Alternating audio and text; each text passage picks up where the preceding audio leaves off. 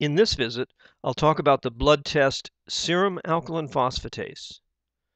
Normal values of alkaline phosphatase are from 25 to 160 international units per liter. Serum alkaline phosphatase is elevated in liver disease and in bone disease. It's also elevated less commonly in some other diseases. Alkaline phosphatase is an enzyme. An enzyme is a protein that helps the cells of the body perform a specific chemical reaction. There are 5 different variants of alkaline phosphatase called isoenzymes. These variants are located in different types of cells.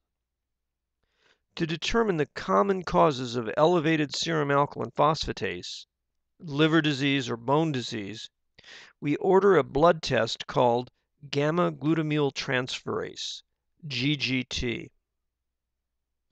If the gamma glutamyl transferase is elevated, this indicates liver disease. And if the glutamyl transferase is normal, this indicates a problem in bone or other tissue, most commonly in bone.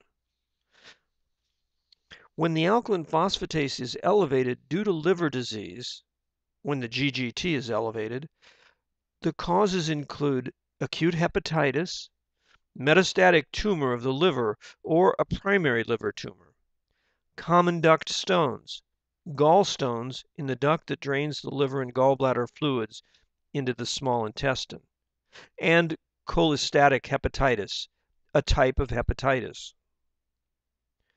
When the serum alkaline phosphatase is elevated with a normal GGT, the most likely cause is a bone problem.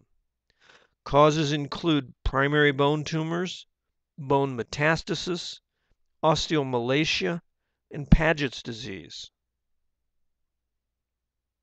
Well, that's it for this visit. Thank you for watching, and I hope you found it useful.